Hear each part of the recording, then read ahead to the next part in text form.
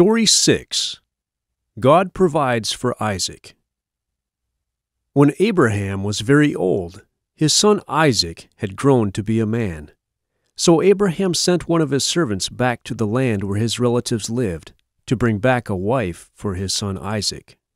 After a very long journey to the land where Abraham's relatives lived, God led the servant to Rebekah. She was the granddaughter of Abraham's brother. Rebekah agreed to leave her family and go back with the servant to Isaac's home. Isaac married her as soon as she arrived. After a long time, Abraham died. God then blessed Abraham's son, Isaac, because of the covenant he had made with Abraham. One of God's promises in that covenant was that Abraham would have countless descendants, but Isaac's wife, Rebekah, could not have children. Isaac prayed for Rebekah, and God allowed her to get pregnant with twins.